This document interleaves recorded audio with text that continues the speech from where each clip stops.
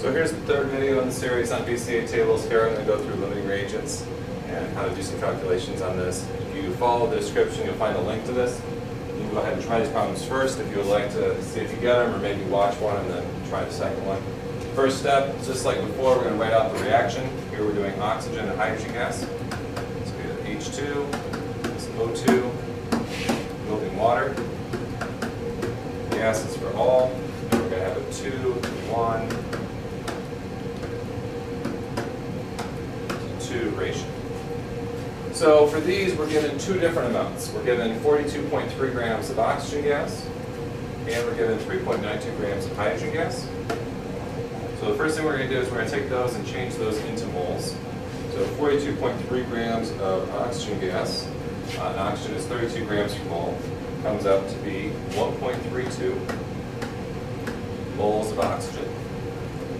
And 3.92 grams of hydrogen gas dividing by 2.02 gives us 1.94 moles. Starting with zero product, we assume. So really at this point, what we don't know is we don't know whether this will be the limiting reagent and this will run out, or whether this will be the limiting reagent. So the best key I can give you for that is just pick one. Don't worry about it, just pick one and then go from there. So for example, in this one, I'm going to start off with the incorrect answer. And I'm going to assume that the 1.32, since it's smaller, runs out. So if that's the case, if this is going to get completely used up, I'm going to end up with 0. What you then need to do is you need to look at, okay, well, what would the other one be in that case? I mean, the two things are going to happen. Either this is going to work out or it's going to be impossible. So a 2-to-1 ratio here implies that I would need twice as much hydrogen.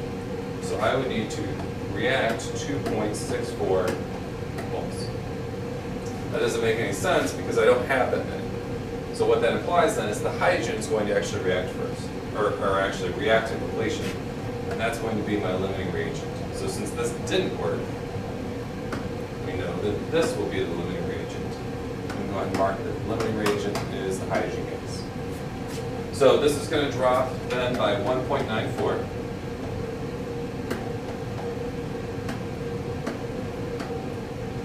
And the O2 is going to drop by half that amount. For every 2 of these, I only need 1 of those. So 0.92, maybe 0.97. So 0.97 moles. It's going to be how much this decreases, and that's going to leave us in excess of 0.35 moles. Okay, so now that we've situated what's actually going to happen, now we can figure out how much water we're going to make.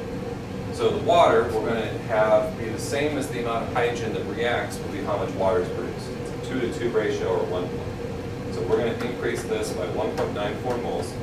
Alternatively, we could have said that it's going to be double this amount, which again gives us the 1.94, because you make 2 waters for every 1 oxygen.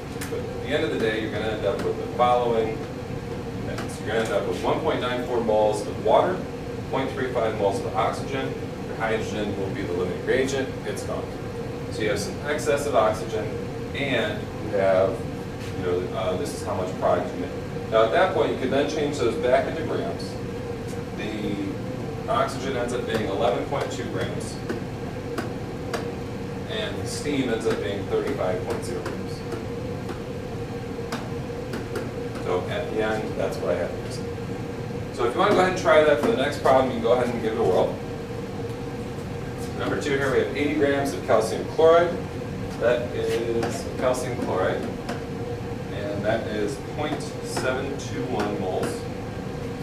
And that's dissolved in water. We mix it with another water solution, 157.2 grams of silver nitrate. So we need to change that into moles as well. That is 0.925 moles. Those are going to react. We're going to make 2 silver chlorides and calcium nitrate. We'll worry about the products in a second. We know we're going to start with none. So again, we need to go through it. Now sometimes you might actually be able to tell just by looking. So for example, in this one, I know I need twice as much of this as I do of this, and I don't have twice as much. This will run out. So I'm going to go ahead and select that to start. This will be my limiting reagent. Let's double check first. So I run out of this. For every 2 of these, I only need 1 of these. So I need half the amount. So I'm going to take this 0.925 0.463 is half that amount, and that's going to leave me with an excess of calcium chloride. I'm going to have 0.258 moles left. Okay, so that's what's going to happen with our reactants. Now we can pay attention to the products. Now that we've assigned that this is our limiting reagent, and this is our excess reagent. Now we can look at what's going to happen here. So for the silver nitrate, every one of those makes a silver chloride. So we're going to end up gaining 0.925 of that. And then our calcium chloride we can use for our other value here, 0.463. Of course, we can also go through and do the half gain. Half of these turn into these. That would work as well. At the end of the day, we will have 0.925 moles of this, 0.463 moles of this, the calcium nitrate, and we'll have 0.258 moles of calcium chloride left over. Now, in grams, that comes out to be 28.6 grams.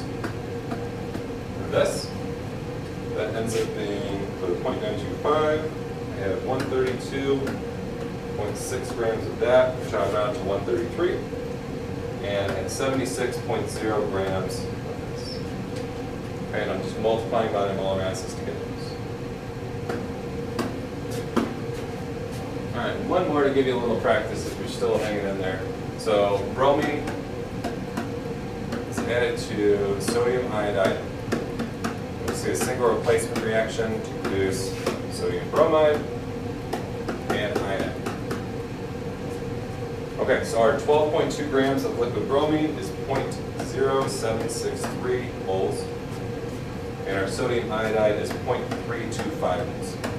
So again, this is a situation where I can tell that this is probably going to be the thing that runs out. This looks like it's, oh, a good 4 times as much as that, and I only need twice as much.